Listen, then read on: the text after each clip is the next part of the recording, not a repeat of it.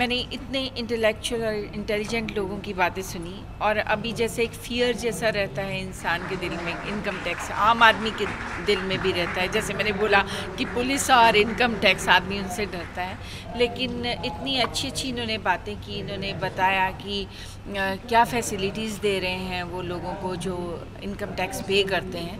बहुत ही कम income tax पे करते हैं, जैसे कि तकरीबन 130 करोड़ की जनसंख्या में 3 करोड़ के तकरीबन हम लोग पे कर रहे हैं, और उन्हीं पे सारा बोझ आ गया है। तो अभी कमिश्नर साहब ने एक जो बात कही वो मेरे दिल को बहुत लगी। उन्होंने कहा कि जो इनकम टैक्स है वो बादल की तरह है, तो वो जिन लोगों के पास पैसे होते हैं वहाँ से भाप बन के वो बादल में चला जाता है, और उसके बाद वो बादल सब जगह बारिश करता है, और वो जो बारिश का फल होता है वो हर इंसान को मिलता है। सो ये कितना अच्छा उदाहरण था जो मेरे दिल को लग गया।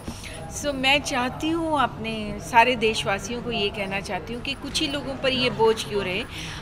अगर हम अपनी कंट्री का भला चाहते हैं, हम चाहते हैं हमारा देश तरक्की करें, हम बड़ी बड़ी बातें करते हैं, हम अपने देश को बहुत प्यार करते हैं, हम अपनी कंट्री के लिए कुछ भी कर सकते हैं, और तो हमें देश की तरक्की के लिए भी सोचना चाहिए।